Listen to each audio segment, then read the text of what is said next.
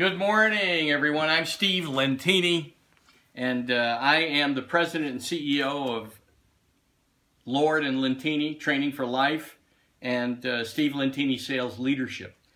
And so I am also the author of Sales Success for the Rookie, How to Succeed at Sales Right from the Start, and it's published by Motivational Press. It's available on Amazon.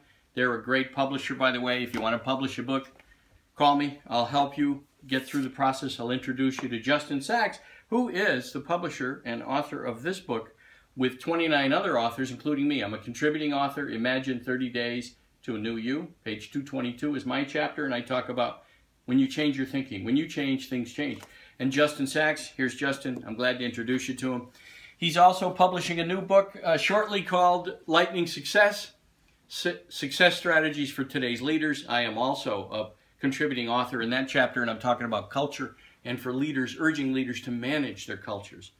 And I'm the self-published author of Wake Up, Jump Into Your Life, and this is life training. I'm also the self-published author of Sales Success for the Spiritual-Minded Salesperson, How to Sell Without Losing Your Soul, and Sales Success for the Seasoned Veteran, How to Stay at Peak Performance. Okay, so today I'm here to talk about what are you believing for? Who's the thinker of your thoughts? And think big. Okay, so I've been coaching and working with salespeople and working as a salesperson for 40 years. As a salesperson and leading salespeople on the street selling business-to-business products for 30 of those years at least. And then the other 10, 12 years has been in sales training and coaching. I owned the license to the Sandler Sales Training Institute for 5.5, 6 years, and then I also have written my own program I started writing in 2003, and in 2005 I went public with it and teaching it, started conducting classes in my own work called Universal Sales Training. And I bring in the ideas, bigger ideas, and one of the ideas I bring in is, who's the thinker of your thoughts, and what are you believing for? So I meet a lot of salespeople who have self-limiting language, which tells me they have self-limiting thoughts, and that they don't realize they're the thinker of their thought, that they are the thinker of their thoughts. So it's our job as salespeople and business people, and most successful people know this, although it's a journey, there's days where their thoughts dominate them. Our job, though, as creatures of unlimited power is to dominate our thinking, not to believe your thinking. So many of us have small-minded thinking. This is the acorn, right? It may think it's complete. We don't know if these things have consciousness, but everything is contained within this acorn to make it an oak tree. Not everything will become an oak tree. Not every one of these acorns will become an oak tree. And so it's the same for people. We are self-limiting. We have small-minded thinking sometimes, and when we believe them, we limit ourselves. And I hear it in salespeople's language. So here's your job, is to start looking at, develop a level of thinking. Start looking at your thoughts. What's your default pattern? If you're in a flat period, a stuck period, you're feeling stuck, that's you creating that. You are being dominated by your thoughts instead of you dominating your thinking. That's your job. A great book to help you in that study is my Wake Up, Jump Into Your Life book, or, for example, Are You Ready to Succeed is one by Dr. Srikumar Rao.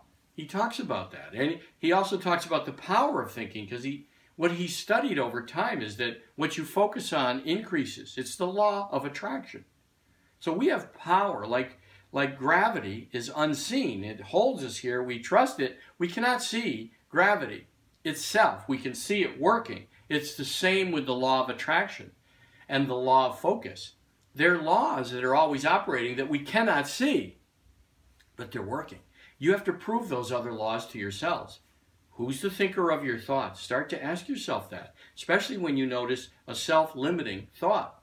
There's no one that I've met that's higher than anyone else or lesser than anyone else. We're all the same. We just have different roles in this play called life, this wonderful game of life, as Florence Scovel Shinn wrote about. Helen Wilmans in 1899 wrote about the power of thinking. Charles Haanel, the Master Key System. You can read Ralph Waldo Emerson. You can read James Allen. You can read Elizabeth Seton. You can read Catherine Ponder, Florence Scovel Shinn. There's so many different people. The Kabbalah talks about cause and effect. We are creating our world.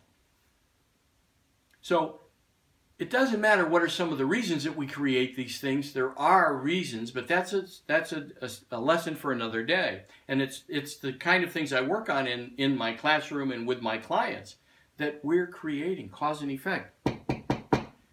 Everything I do every cause has an effect. And when I change, things change. So I have power.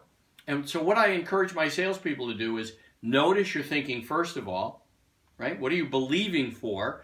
Think, and then who's the thinker of the thought? Now you start to you say, I am, and you start to dominate your thinking. Where are you going? Keep your thinking pointed in that direction and think big. Why not? Have some fun with it. All right, any questions, you call me. I can work with you on it. 917-805-1088 is my phone number.